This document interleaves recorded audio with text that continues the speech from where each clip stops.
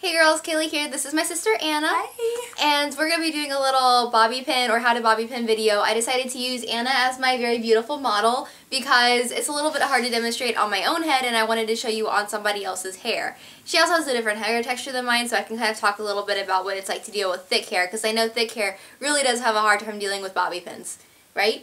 Yeah. Alright, the first thing you want to think about when you're bobby pinning, especially if you're having a hard time bobby pinning, is that you're using the right kind of bobby pins. Because if you use the little flimsy ones from the drugstore, it can be really, really hard to pin your hair. And it'll be really understandable if you can't get the bobby pins to stay.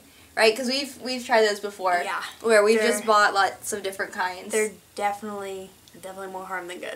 It's true, because we've been through like this whole like years-long thing of trying to find good bobby pins. Yep. From the drugstore, the ones that I like are the Conair Secure Hold bobby pins. Those are good because they have little like lines cut into the inside of the bobby pin so it actually like grabs onto the hair better, and it's a kind of sturdy material so you're not going to stretch it apart too easily. But my favorite bobby pins, we've been using these over the past like 7 or 8 months I think, and these are Mariana, I'm going to do the whole like YouTuber reach into the camera thing, Mariana bobby pins, and these are from Sally's. You can get this entire 1-pound box for $7, so it is really good. Like we've both been just like pulling out of this thing and it's still like half full. Yeah. So we really love these. What I like about them is that they are really, really tight. Like they're really hard to pull apart, but that means that it's going to be really tight down on your hair. It is a flimsier material, so you will stretch them out a little easier, but they do hold pretty well.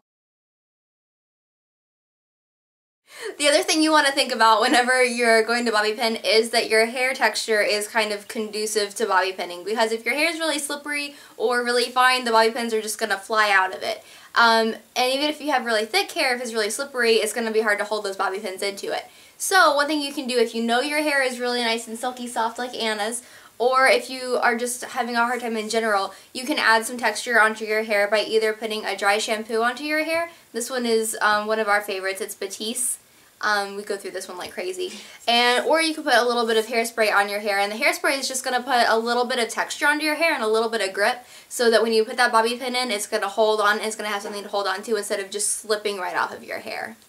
The other thing that you can do, and I found this out when I was researching one of my Hunger Games tutorials, is you can actually take your hairpins and you can just like put them on a table or on your hand or whatever, and just like, you know, take a handful and spray them with some dry shampoo, and that puts the texture right onto them and it makes them like hold so much better. When I heard that trick, I didn't really think much of it. I didn't think it was going to be that great, but I tried it and it works so well. So now whenever I'm doing like a big updo, I always dry shampoo my bobby pins first.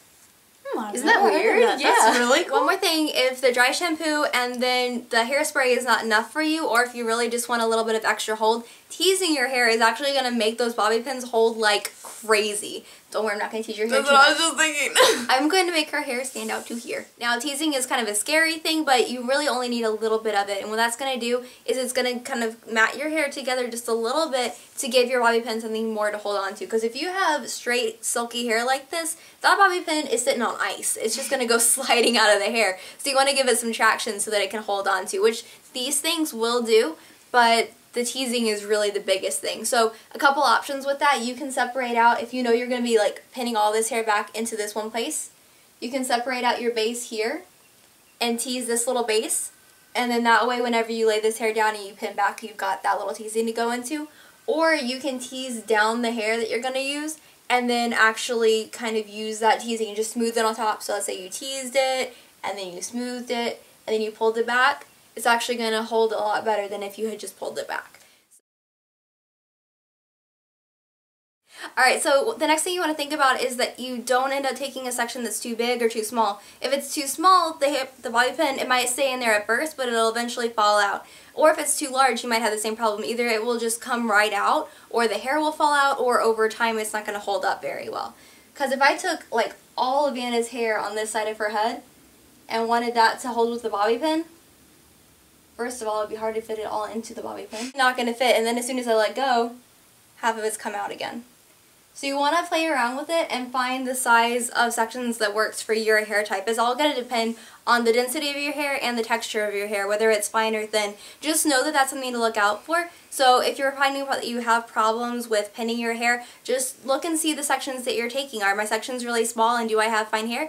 probably need to take bigger sections. If you have really thick hair or kind of coarse hair, you probably need to take smaller sections, especially because your hair's just initial diameter is so much bigger. Alright, so once you've got your bobby pins right and you've got your texture right, then it's time to go ahead and start working on putting your hairpins in. So I think one of the big things in creating a really secure style is making sure that you're interlocking your pins, because this little guy standing on its own can't really do a lot, but if you give it a buddy to hold it up, then it can do a lot more. So the biggest thing, I always say this in my tutorials, is crisscross your pins. If you don't know what that means, it's like taking one like so, and then take another one and you actually pin so that it goes through it and makes a little X. I'll show you what that looks like on the hair. For example, if Anna wanted to pin this piece of her hair back, she would just pull this back, then take a bobby pin, pin it one way, and then take the next pin and open it up wide enough to fit the entire other bobby pin into it, and slide it all the way down your hair so that it kind of eats that first bobby pin up, and you've got your little crisscross right here. And that's a lot more secure. Like, I can just sit here and do this number. It's not going to go anywhere. The basic thing is that you want to be interlocking your pins. The most basic way to do that is to make your little X by crisscrossing them. But you can do that many, many times over and with more than one or more than two bobby pins. You can do it with 3, 4, 5, 6. You just want to make like a net of bobby pins or a mat of bobby pins into your hair. And that's really ideal for if you're pulling your hair backwards like so, and you want to have your hair stick right here. So you would put your first pin in up this way, because if you think about it, it's got the little loop at the bottom which is going to hold the hair. So you put it up like that, it's going to hold the hair while you reach and grab your other pin to stick on top like that. It's going to hold it in place really nicely. If you're going to do it vertically, or you're going to have the hair positioned vertically, it's pretty nice and easy because you just have to go horizontally with both your pins here and here. I find some times where you don't want to do the same little pinning that we just talked about, where the pins are kind of laying against each other. You've got one pin going this way and then one pin going this way, and you can see them on top. Sometimes you want to be a little bit more subtle, like with a braid or with a bun. So when you're in those situations, what you want to do is to actually position the pins into the braid and crisscross within the braid. That can be a little tricky because you're working under the surface. So here's what you're going to do. First of all, instead of tilting your bobby pin so that it slides along the hair, you actually want to point it like it's an airplane kind of coming in for landing. It's coming in at a 45-degree angle. You're going to push it so that it goes into that little braid and just push it in and slide it along. And what it's going to do is that one end of the bobby pin is going to reach under and grab all this hair that's laying down right here. The other end of the bobby pin is going to come through here and grab that bottom layer of the braid. So it's going to be incorporating that hair and holding it there. And then this top hair is just going to kind of go along with it. Then you're going to repeat that with the other side at the opposite angle so we can make the rest of our X. So I'm keeping a mental picture that I just put that one bobby pin in like this. So now I'm going to take this bobby pin, bring it in at a 45-degree, and make sure that it meets up with that first bobby pin and push it all the way through. Then you can just let that go. And you've got your braid that's held together. It's crisscrossed, so it's going to stay really well, but you can't see it at all. The other way that you might want to be crisscrossing your pins is into a bun. It's similar to how we did with the braid, but it's a tiny bit different because we're dealing with a little bit more. And you can bring your pins in at a more horizontal angle to the head because you've got more to cover it up right there. So what you're going to do is go ahead and position your first bobby pin into the hair. Basically just sliding it along the scalp and making sure that it picks up some hair there. You can see that I'm opening up my pins so that it catches a little bit more hair, and because these bobby pins return to their shape really nicely, it's going to close on itself and catch all that hair back in there.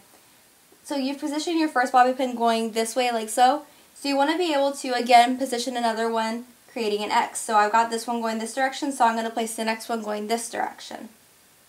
And that way inside of here they're going to meet up, be buddies, hold the hair up. Then you can continue to repeat that around the hair. I usually like to go at every corner of the bun. So I do the top, the bottom, and each side. And then you just add more pins as you need. Alright, so let's say that you've got this pinned on each of the 4 corners and they're crisscrossed and it's feeling okay, but you have a little area that's feeling kind of loose. Let's say this area is feeling a little loose. Just go back in with one of your pins, kind of try to feel, you can kind of feel at the top if you feel your finger around where the bobby pins are, because I'm sure by now you've kind of forgotten where they all are. So let's say, okay, I can feel that I have one right here, so I'm going to put this one here where it feels loose and tilt it so that it goes into those bobby pins that we already did. That way you're creating this really, really strong net of hair, or net of pins that's really, really going to hold that hair up. It's not going anywhere. Is it? Nope. This is really stuck. I like it. So basically in doing that, we're pinning into our crisscross, so we're adding more to it, and that way you can use any little weak areas and use the pins in places where you're strong to your advantage by pinning the little weak areas into the stronger areas, and that makes your overall style a lot stronger and a lot more long lasting.